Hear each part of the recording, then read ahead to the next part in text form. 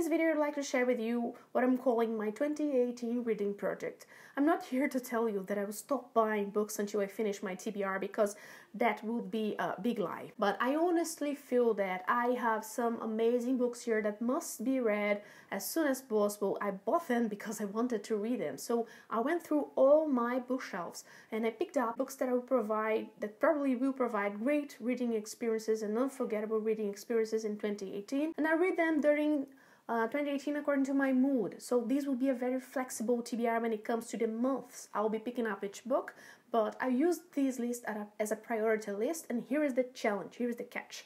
I only read other books when I finish these ones. I also want to do a short review, more like a book recommendation video for each one of these books, as long as I enjoy them, of course, so you can expect more book talks on this channel in 2018. So let's get to it. I picked up 36 books in total and I divided them into 4 categories, 4 groups, and 99% of them are classics or modern classics, and I'm really proud of this list. So the categories are 12 books I think I will love, 4 books I'm not sure I will enjoy but I want to try, 70 children's classics or younger reader books, and 3 books that are Brazilian classics that I should have read many years ago. So there are 36 books in total and I will show them to you now.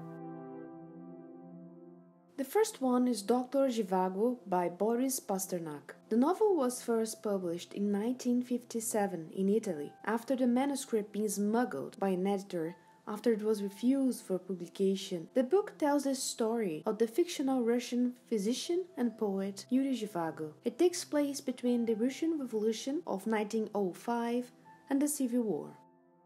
The Count of Monte Cristo has been on my TBR forever, and since this copy grabbed my eye, I decided to read it. It will probably be the first book I will read in 2018. The book was written by Alexandre Dumas in 1844. I have only read one book by him many years ago, The Queen Margot, and I remember enjoying it a lot. The Count of Monte Cristo is one of Dumas' most famous works. It's a story of vengeance and forgiveness that centers on a man who is wrongfully imprisoned.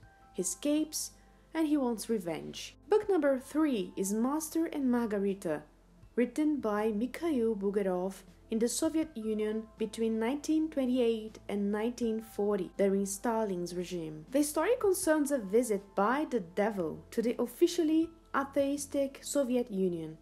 I really don't know what to expect of this book, but I have a feeling that I will enjoy it.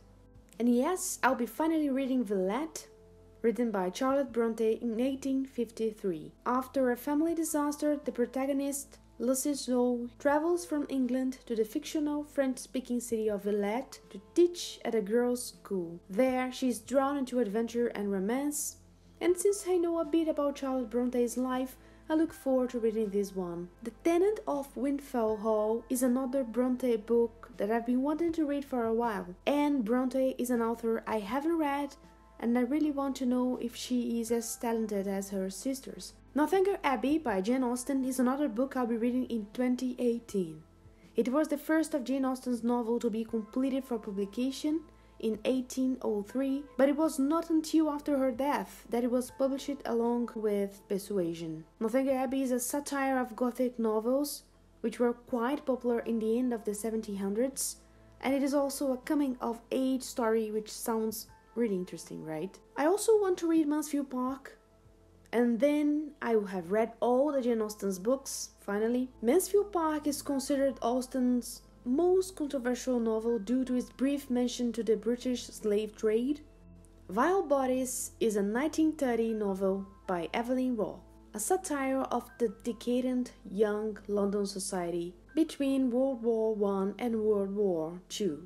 I have a full book presentation of this Folio Society edition. I'll put the link in the description. I'm really excited to read another book by Elizabeth Gaskell, and the next one will be Wives and Daughters. I don't own a hard copy yet, and unfortunately there aren't many nice copies of Gaskell's works out there, so I'll be listening to the audiobook.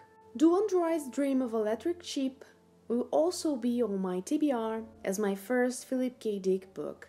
I love Blade Runner, so I guess I'll enjoy this novella too, and this Folio Society edition is really awesome, don't you think? Atonement is also on my TBR. Written in 2001 by Ian McEwan, it is set in 3 different periods: 1935 England, Second World War England and France, and present-day England, and it covers an upper-class girl's half-innocent mistake that ends up ruining lives. And next we have Frankenstein by Mary Shelley, a book that many of you enjoy a lot and I shamefully haven't read. I've got this Brazilian edition, which is pretty cool, so I'll probably be reading this one in Portuguese because of this illustrated edition that seems to have some very nice extras. So these were the books I really think I will love. Let's jump into the I'm not so sure I will love list. First we have Great Expectations. I have this Everyman's Library copy, which is very nice, and I'll try to complete my Everyman's Library Dickens collection in 2018, but I started listening to the audiobook twice this year. I enjoyed it, but I don't know why, it haven't grabbed my attention as I expected.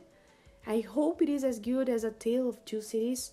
I'll give it another chance because I think this book is one of those big ones a reader who enjoys reading classics must know. Don't be upset, but I'm not sure I will enjoy Lord of the Flies, but I'll give it a go. To be honest, I have started this one multiple times, but somehow I find the first couple pages so boring. But it is a famous book and the story is definitely the kind of adventure I usually enjoy, so in 2018 I hope I'll finally read it. And here we have Midnight's Children. I will read the blurb and then I will explain myself. Midnight's Children is a 1981 novel by Summer Rushdie that deals with India's transition from British colonialism to independence and the partition of British India. The plot itself sounds incredible, but magical realism is tricky, I have read some magical realism books that I really loved and other ones that I hated, so I don't know what to expect from Midnight's Children. Next, a more modern novel, American Gods by Neil Gaiman. And here's why I'm not so sure I will enjoy it. I love Sandman, the graphic novel, but in 2017 I have read Stardust. It was the first novel I read that was written by Neil Gaiman, and I wasn't impressed, Something about his style, his prose, I can't explain, but I don't know. But I want to read American Gods because many people love it, and I want to watch the series one of these days, but not before I read the novel. I really don't know what to expect. The premise of the book sounds incredible, but I hope the overall writing pleases more than Stardust. Now for the 17 children's classics I'll be reading. First, The Wonderful Wizard of Oz. Yes, I haven't read the original story yet, and this Folio Society edition is gorgeous. Next, my first Jack London book, The Call of the Wild. This one is really famous too. It was published in 1903 and it is set in Yukon, Canada during the 1890s gold rush. The central character of the novel is a dog, so I'll probably love it. I also want to finish reading Laura Ingalls Wilder's The Little House series. In 2017, I read the first 3 books, and in 2018, I want to read books 4 to 9.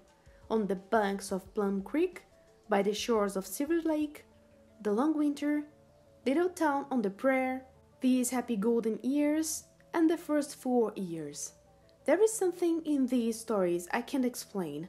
The author takes the reader to other times in which life was harder, but also more authentic. There is no plot. They are very descriptive books, and this series is very, unpretentious. And at the same time, it is deeply captivating. I also want to read 2 books from the Puffin and Boone collection.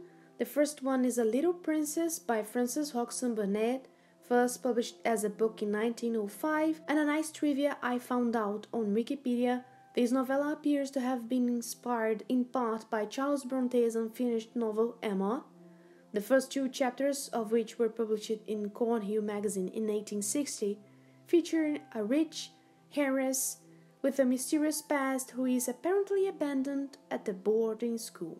I also want to read Heidi, published in 1881 by the Swiss author Johanna Spyri. I know the story, which is really famous, but I haven't read the book and it sounds like the kind of book I would enjoy. The 101 Dalmatians is a 1956 children's novel by Dottie Smith about the kidnapping of a family of 101 Dalmatians. I recently got this Folio Society edition, which is stunning, and I look forward to reading it. Next on my list is A Wrinkle in Time, a science fantasy novel written by the American writer Madeleine L'Engle, first published in 1962. Many of you have recommended this book to me, so I want to give it a go. The Midnight Folk is a children's fantasy novel by John Mansfield, first published in 1927. I read that it has pirates, witches, lost treasures, and talking animals. It sounds fun, and the illustrations in this Folio Society edition are beautiful. Next, I'll finally read Little Men. Now, Little Women are one of the most cherished books to me, and I always wanted to read more about the characters and what happened to them after Little Women. I found the second-hand copy and I really look forward to read Little Men or Life at Plum Field with Joe's Boys. This one was first published in 1871. The Mark of the Horse Lord is also on my 2018 TBR. I recently got his Folio Society edition and the plot sounds like something I'll really enjoy. It's set in Roman Britain, you know, about a guy who looks like the king. It sounds fun. I also be reading The Little Grey Man. I recently bought the slightly foxed edition of this classic. The last children's books on my 2018 TBR is Robinson Crusoe by Daniel Defoe, a book about a castaway who spends 28 years on a remote tropical desert island near Trinidad, encountering cannibals, captives, mutineers before being rescued. The book was written in 1719 and I read Moll Flanders in 2017, and since I loved it, I wanted to include a Daniel Defoe's novel on my 2018 list. And finally, and thank you if you're watching this video until now, I have now 3 books from my country. They are considered classics here, and 2 of them I've been skipping for a while. The first one is Dom Casmurro, considered a masterpiece by Machado de Assis, which is probably the best Brazilian writer. It is a tragic love story which mirrors Othello, and is set in 19th century's Rio de Janeiro. Next, by Clarice Lispector, A Hora da Estrela. I recently got a beautiful special edition. The title in English is The Hour of the Star. Clarice Lispector's short stories are superb. If you want to try a Brazilian author, I would recommend her short stories, but The Hour of the Star has been on my TBR forever. Lastly, The Complete Tales of Monteiro Lobato. If you asked me about my favorite Brazilian children's books, I would say Lobato's stories, but I don't know his more mature works, and since I recently picked up a nice edition, it is finally time to read it. This is my list, 36 amazing books. I have high expectations for my reading year, and I really want to know, what do you plan for 2018? Which books do you want to read? Let me know down below, and if you want to read some of the books I mentioned, let me know too, because maybe we can do like a read along. Happy New Year to you all. I see you all in the next video. Bye bye.